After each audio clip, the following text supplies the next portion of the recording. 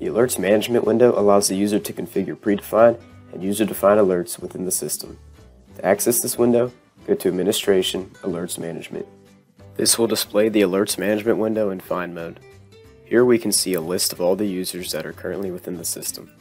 At the top in the name field is where you can enter the desired name of the alert you are trying to search for or add depending on if you're in Find or Add mode.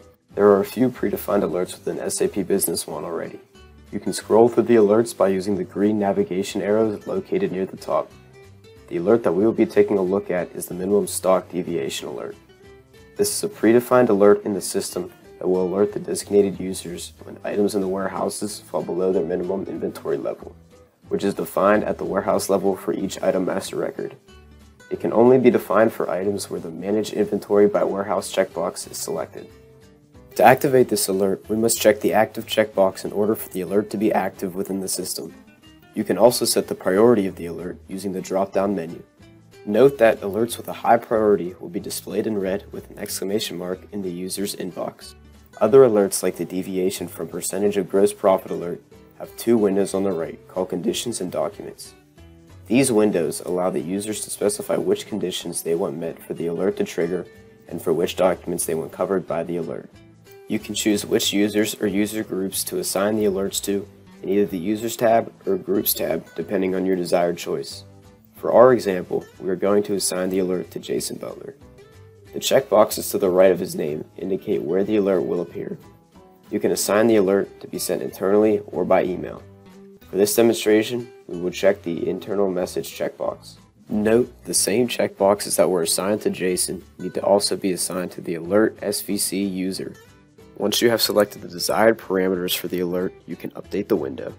Now, when an inventory item falls below its minimum stock level, an alert will appear on Jason's screen, telling him that the specific item's in-stock quantity has fallen below the designated amount for the warehouse.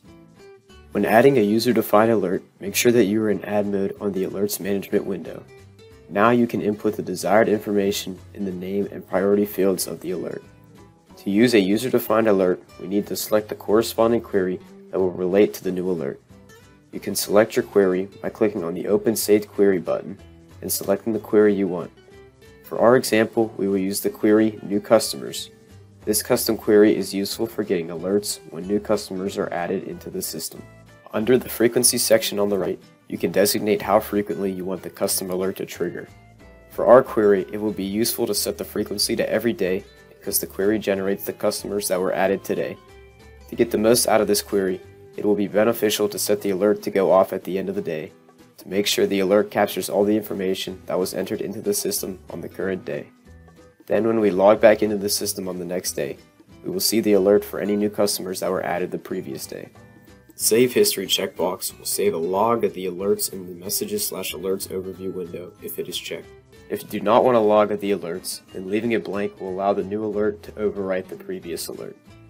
Now make sure to assign the alert to the desired users or groups, and do not forget to assign the alert to the Alert SVC user.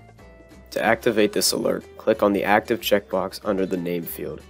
When you are finished, click the Add button at the bottom of the window to add the user-defined alert.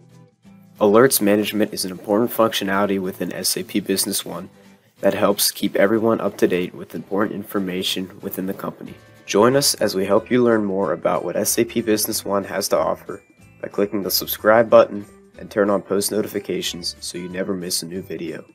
As an SAP Gold partner, LBSi can help you take full advantage of everything the system has to offer. To get in contact with us, visit our website at www.lbsi.com and navigate to the contact link. You can also email us at sales@lbsi.com for sales-related inquiries or SAP support@lbsi.com if you're an existing client in need of support assistance.